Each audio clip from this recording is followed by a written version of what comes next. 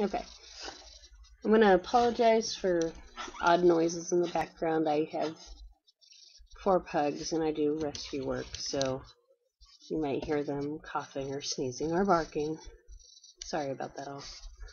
Alright, I'm here to talk about a condition called velvet.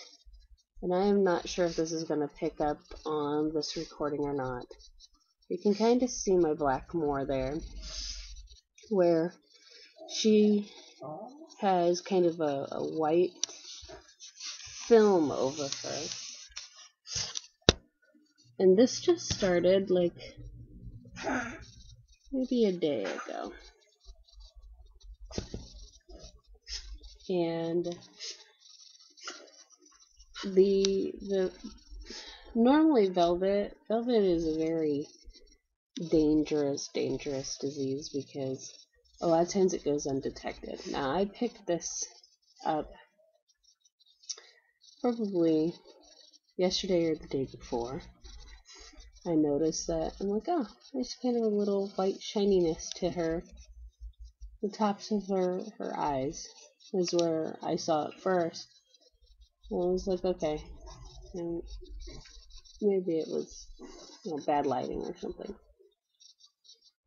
And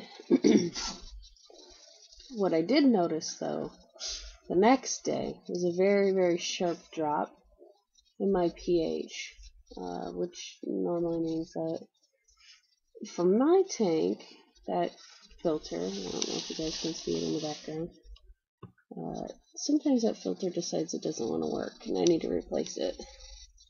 So probably what triggered this beautiful condition called velvet, hence the sarcasm, is the sharp drop in my pH. Combined with, of course, we all had Black Friday and I did not change my tank out on Saturday like I normally do.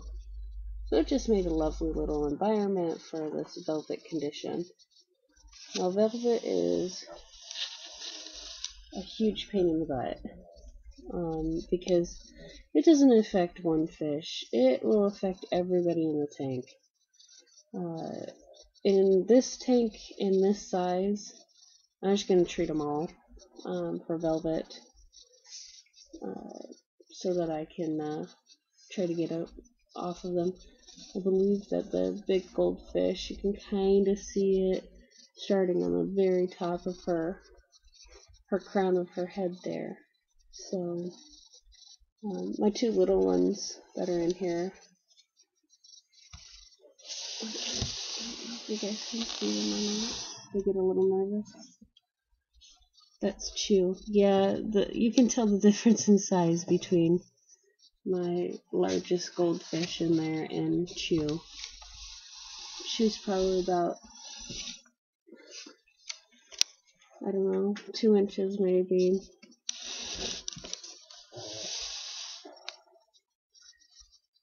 My little black one's probably about 5.